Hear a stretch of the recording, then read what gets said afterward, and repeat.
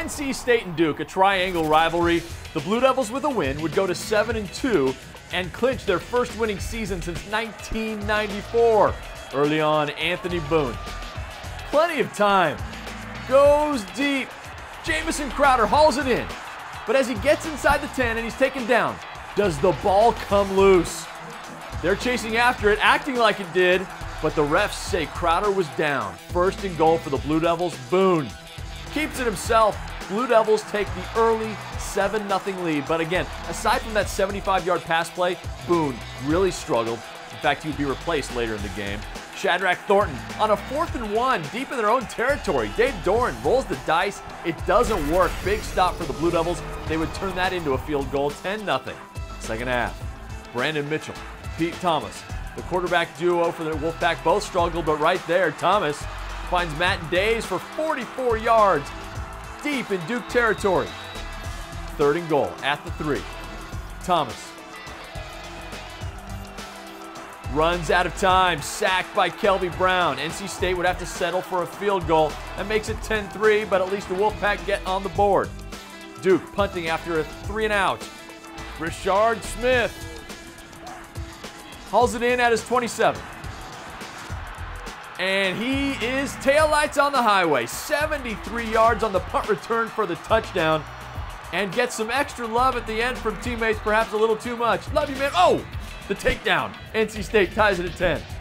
Now 13-10 Wolfpack. Kicking off to Duke. DeVon Edwards, right at the goal line. I don't think anyone ever even gets a hand on him. He is gone. 100-yard kick return for the touchdown. Duke gets the lead right back, 17-13. We move to the 4th. It's Brandon Mitchell to Quentin Payton. And look at DeVon Edwards trying to chase him down, pull him down. No!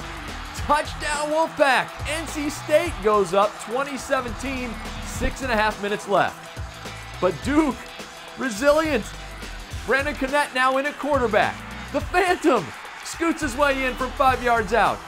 Duke takes the 24-20 lead.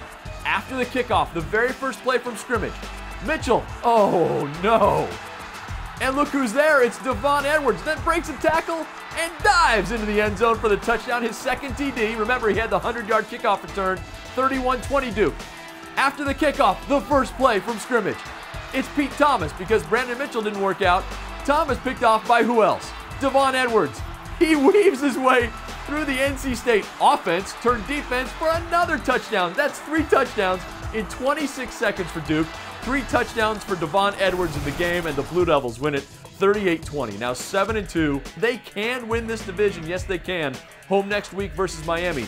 NC State 0-6 in the ACC. They'll take on BC.